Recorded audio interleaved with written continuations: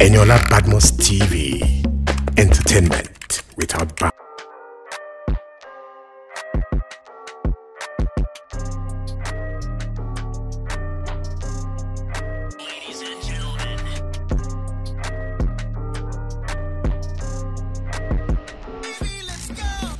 Hi guys, welcome to another week recap of what has been happening in your favorite show, Big Brother. You know, when you see me, I'm here to give you all the juicy happening, and this is Eniola Badmus TV, and my humble name is Bisola Day, but you know you can call me Lady B. Now let's get right into this week gist. So this week, White Money finally won head of house, finally, and Nini was actually the first runner up, which is in charge of the veto power, and she picked Cross. She swapped herself for Cross. And this is where it happened. Cross and Nini actually had an issue, but now for this week, who are up for eviction is Sasuke, Angel, Cross, Emmanuel, and Yusuf. Just when Nini nominated Cross to be up for eviction, you know, that feeling is still, you know, awkward. So they sat down, they talked, and you know, Nini's like, there's nothing, no hard feeling, no. I just said to da. Cross is like, I'm okay, I understand. It's not one of those things that happen. You know, there's no big thing. They're both deceiving each other. The next morning, Nini was washing the bathroom, and Cross came, wanted to have his bath. And she's like, Cross is like, Nini should not yet wash the bathroom. She should wait for everybody to have their bath before she starts washing the bathroom. And it's like, you know, there's no fixed time to this thing. You can never say when somebody will have their bath. I can't wait for everybody. When will I myself have my bath, decide to wash the bathroom? No. I'm just going to wash the bathroom when I think it's time for me to wash the bathroom. They were in back and forth. And Nini was still even joking, okay, I'm sorry. Oh yeah, wait, it's just take 2 minutes now. I'm already done. Before you know it, bam! Cross just started. You are stupid, you are this, you are that. What's going on? You understand? Next thing, Nini just, you know, Nini is always like a time bomb. I'm always saying like tick, tick, tick. She just explodes. Bow. Just started, you are useless. What do you think you are? And you know when Nini starts, you cannot stop her. She's like that shark mouth. She just started going on and on. And to me, I feel like he's like Cross is the fact that he's up for eviction. You understand? We're all human. It's okay. He's allowed. We're all human. Do you understand? So I feel that's where that fight came from and stuff like that. The shout went back and forth. Meanwhile, Big Brother called in Saga and Licorice, giving them a secret tax. I like the secret tax. I kind of like it, you know. Told Saga to stay away from Nini to the next diary section. Told Licorice to stay away from Emmanuel to the next diary section. You know, let's just have some fun. Give your partner some teasing. You understand? I like it. As for that, Saga is coming out from the diary session. He already started talking to Nini, and we are like, what's going on? Big Brother just give you a tax. And the thing about Big Brother taxes, immediately you give you the tax, you are allowed to say no. It's allowed. You and him in direct section. Can you do it? Can you not do it? But you know the fact that it's Big Brother now, nobody wants to break the rules. So everybody say yes, I can do it. Look, Rose already started carrying out their own tax. Why? But that Saga is still fluctuating. Just right after then, that was when Cross and Nini had their own issue, but Saga had to go and meet Nini, and he started apologizing. I'm sorry, it's not like that. I'm sorry I stayed away from you. Blah blah blah. He kind of said he feels like it's the fact that he's away from Nini. That's what instigated her to respond back to Cross and fighting with him. He started apologizing. I am sorry. Hey, but Saga was apologizing like he did something wrong. And I'm like, Saga, now people that give you tax, so where's your head? Your head is supposed to be in the game. What did Auntie Nini say to? She's like, you know what? People are supposed to know you cannot stay without me. Started with confident, like Big Brother is supposed to know you cannot stay without me. And I'm like, he kept apologizing. Meanwhile, Licorice was carrying her own tax perfectly well.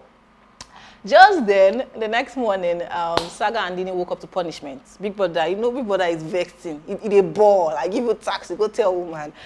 The garden was messed up. It was fucked up. Like everywhere was, as in, flooded with dirt. So their tax was to sweep the place. And while they were sweeping, Saga said it with his confidence, like, you know what? He knows that his sister and his friends are just mad at him right now. But you know what? He doesn't care. You know, he's owning the punishment with chess. It's because it's Nini now. What can't he do for Nini?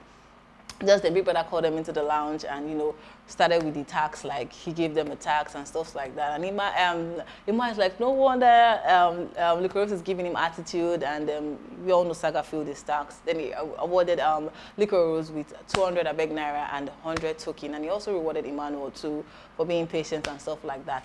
Then he gave Boda Saga and Nini strike. Apparently, the strike is coming from the fact they were whispering. But if you ask me, I really don't think they were whispering. I kind of feel like it was late at night, everyone was sleeping, so they were trying to talk low. But it's Baby Brother's house. I told you to do something, you didn't do it well. I'm going to give you strike, it's my house. I call the shots, I call the rules. So he gave them a strike, and that's not even the interesting part. The interesting part was the conversation he leaked was one they were having with, talking about Buri.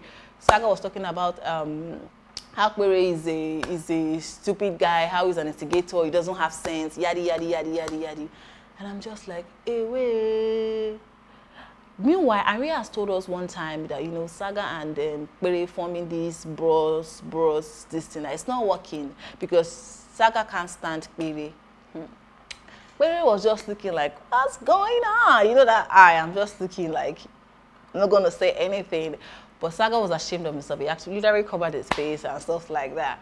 Moving on from there, Big Brother gave Licorice and Emmanuel an exclusive dinner at the exclusive lounge because of they carried out their tax 2 hours, and you know they're allowed to call somebody. So you know after they've eaten and eaten, like let's just call somebody. So they call Angel and Cross. Finally, they called Cross. Cross can have chicken. You know how you say, Big Brother, I want to eat chicken. I want to eat chicken. So finally they ate chicken, and it was nice. You know. Imaro's, they were kissing at the corner, you know, their normal kissing, they were eating their lips. By the time the camera just switched, we just saw Angel and Cross kissing. But I thought after the last time they kissed, I said that was the last time they would kiss. What's going on? But I kind of feel the relationship will work, you know, the player coming together. I kind of feel it'll work.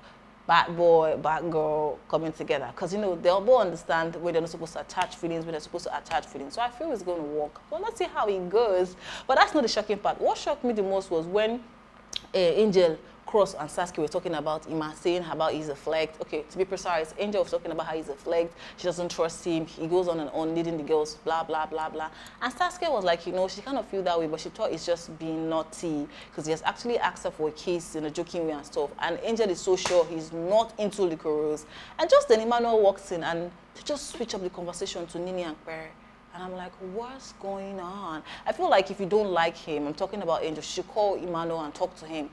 You know, because she feels like she's having Licorice back. Licorice is a friend, blah, blah, blah. Call Emmanuel and ask him, what's up? What do you have with this girl? Own it up with your chest. Talk to him like, you know, Licorice is your girl. You can't be flirting with me. Not you talking about him at the back. I kind of feel that's awkward. Meanwhile, White Money finally said he's taking back what he said about Maria, having to do something with her. He's not supposed to say that in public.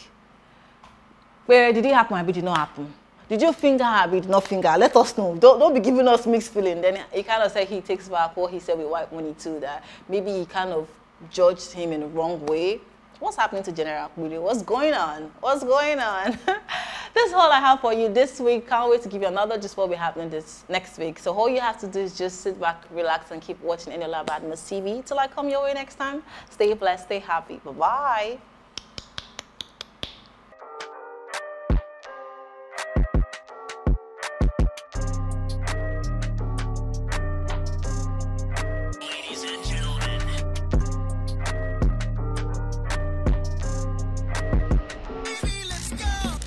Wonderful people, my name is Eniola Badmus, and of course I'm using this medium to remind you guys to please subscribe to Eniola Badmus TV on YouTube so you can get to what different trending news, you can get to what different entertainment updates, and of course all the news going all around the world.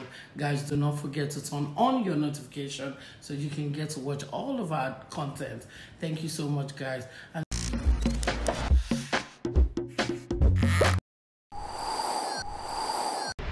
Eniola Badmus TV, entertainment without bounds.